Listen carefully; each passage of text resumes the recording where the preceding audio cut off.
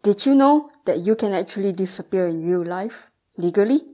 Ever wish that you can restart your life all over again and be reborn as a completely different person?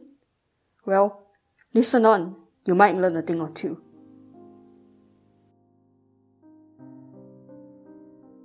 Hello there, welcome to my first channel content. I always have the idea of creating a video essay, sharing about my thoughts and analysis on films I enjoy. After so many months of procrastination, I'm so glad that I'm finally doing this. Yes! So during my semester break, I decided to binge on Studio Ghibli films. Spirited Away in particular really caught my attention because of the film's rich details and symbolism, composition, character depth, and Japanese belief. I got interested in the concept of Kamikakushi and found that this concept is prevalent throughout Japanese cinema.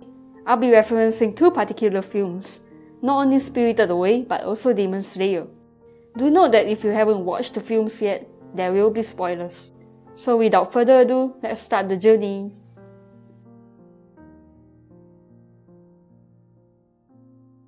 Kamikakushi was used among the Japanese to explain the sudden disappearance of individuals for an uncertain period of time.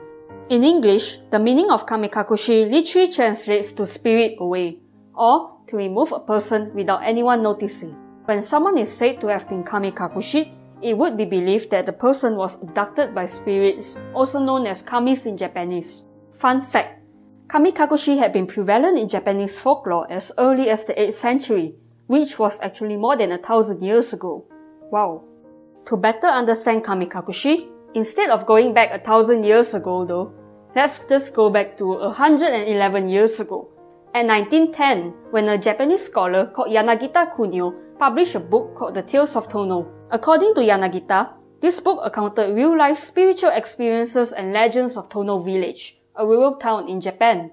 In this book, Yanagita listed out a few important traits or characteristics of Kamikakushi, which you can actually see from both films.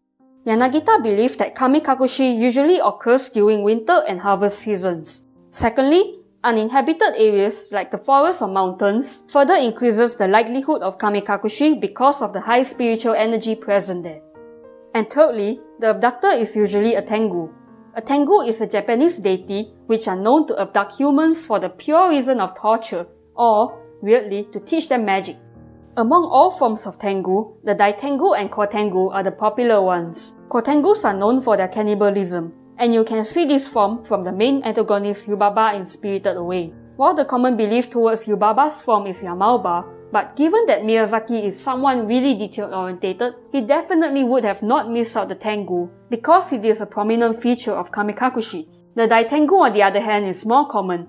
Daitengus are known for their large nose, wings, and red face, which you can notice from Urokodaki in the Demon Slayer. Daitengus live in deep mountains and were exceptionally skilled in swordsmanship, flight, and wind control, which Urokodaki perfectly demonstrated in this series.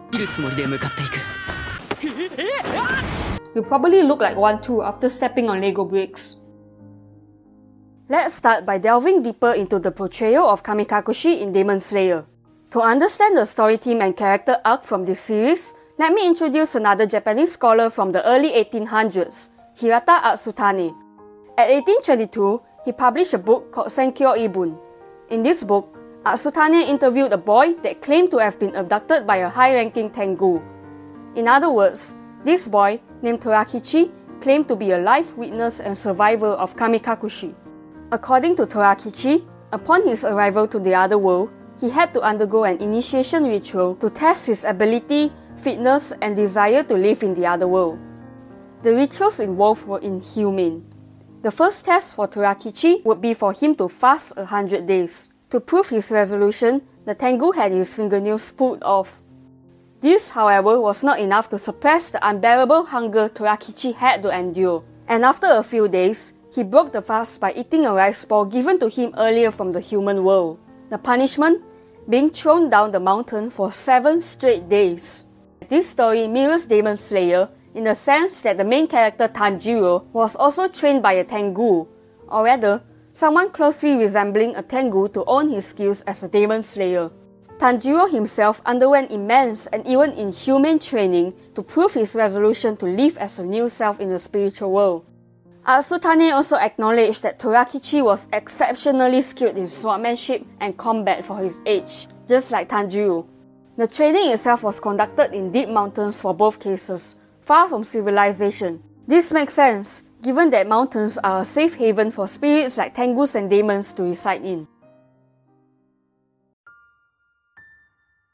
During an interview, a Japanese named Maho said that Kamikakushi stories were common children tales told by adults, like how we were always told the story of the rabbit and turtle back in our childhood days. She further added that the vanished would always come back with some mark, something to show that they had been taken. At the ending of Spirited Away, Chihiro was given a new hairband by Zeniba as a token of friendship and memories of them in this spirited world.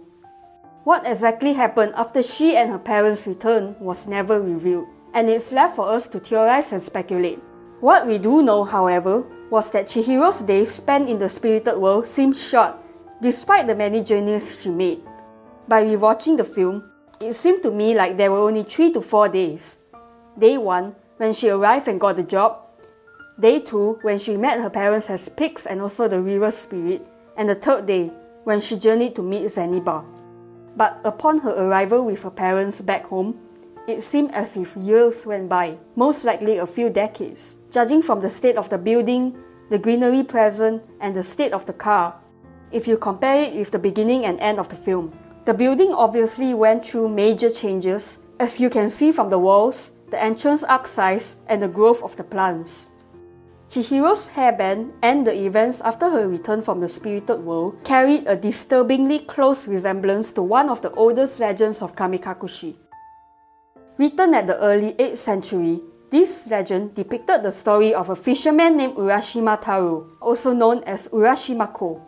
After rescuing a sea turtle, the fisherman was rewarded by being spirited away to the world of the Dragon Palace, where he was believed to have spent a few days there in bliss. Upon his request to return to the human world, however, he was given a treasure box, known as Tatame Bako, as a parting gift, and was instructed to never open it. When he arrived back to the present human world, he realized that his parents were long dead and everything in his village changed, as if centuries had passed. The few days spent in the spirit world was apparently hundreds of years in the human world. Terrified, the fisherman opened the box and almost instantly became crippled and old, and returned to his present state as dust. If this was borrowed from the legend of the fisherman, then Chihiro and her parents might well have already been gone for at least 100 years. Just like the demise of the fisherman if he opened his treasure box, will Chihiro and her parents be turned to dust? Should Chihiro untie her hairband? The fact that the hairband itself was particularly emphasized at the end of the film not only signified that what she experienced was real, but also to suggest something more sinister. Is Zeniba really that trustable? Is the ending of Spirited Away really happy, as most people believe it to be? And that's honestly creepy. Is it even possible to wear the same hairband for the rest of your lives? All in all, there's still so much room for explanations, and nobody knows what will happen after Chihiro and her parents leave. Up to this point, you might be wondering about the relevance of all this today, or even the whole point of this video. How is it possible for something like this to still exist today in Japan? From vendor machines selling used underwear, baby crying contests, to festivals dedicated for cursing, Japan's unique culture and beliefs define their prominent position today in the world. If everything is possible in Japan, it is possible to disappear forever, legally. According to statistics before COVID-19, the number of people reported missing in Japan went from 80,000 in 2015 to 90,000 in 2019. This is an average of around 2,500 people missing yearly.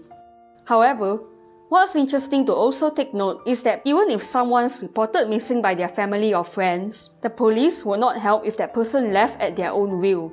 Japan has strict privacy laws and strongly abide to that. Hence, a number of missing cases were never acted upon. In modern Japan, this unexplained or sudden disappearance of people is termed as johatsu, which means evaporated when translated to English. Contrary to Kamikakushi, however, the reason behind johatsu is much more realistic and believable, given the context of Japan's culture in modern times. According to Johatsu, the reason for one's disappearance is due to their inability to cope with life stresses. Life in Japan might seem glamorous for outsiders, but in reality, Japan carries a culture of sekente, which means saving face. Sekente is Japan's obsessed desire and social pressure to maintain their image and pride. Mental health is considered a taboo and even a source of shame in Japanese culture. Even though there's a growing awareness of it now, a lot of Japanese still lack the mental and social support needed for their well-being and prefer keeping their problems to themselves. This leads to many individuals having an extreme desire for isolation. This lack of community support in Japan hence gave birth to agencies known as Yoniege Ya, translated as fly-by-night in English. There are plenty of websites available for such services, and here is one of the websites I found. Trusting Google Translate on this service covers a range of issues tailored for each individual. Upon entering the website, individuals can choose the problems they are currently desperate to escape from. This can be issues like bankruptcy, hiding from loan sharks, escaping domestic abuse, being stalked, and for even having an affair with someone married. As what I said, apart from mental health support, Japan has everything. Upon clicking whichever issue the customer can relate to, the website will however try their best to make sure that each customer really thought this through before applying, because there's no turning back and it will change their life forever. The process consists of a few simple steps. The first step is a free consultation to understand each customer's needs. The second step is necessary paperwork or documents for the arrangement. The third step is where payment is made. And the fourth step is where the action is done, and usually execution will be done nighttime as it is less noticeable. If you are interested to understand more about Johatsu, I recommend spending some time to go through this book, The Vanish, and also this short documentary consisting interviews of those families left behind. I'll attach the link in my description box below, so feel free to check it out anytime. In more realistic terms today, the argument of Kamikakushi might also be just an excuse to cover up murder or crimes. Or, as mentioned by Stamler, defining a missing person as having met with Kamikakushi had the psychological effect of ending the period of anxious searching, allowing relatives to deal with their loss and to name and blame a culprit. What we term as missing sometimes might just be because they are out of where we assume them to always be at, when in actual fact they might just have been lost somewhere else unharmed, or in the case of Johatsu, starting a new life without you. I love taking opportunities to delve deeper into topics I'm interested in. This is the first time creating such a video, and if there's any feedback from me on how I can improve the quality, please let me know. I'll be so appreciative. And even more so, thank you so much for spending the time to watch this, especially if you stayed till the end. If you enjoyed this video and learned a thing or two, do like, subscribe and share this out.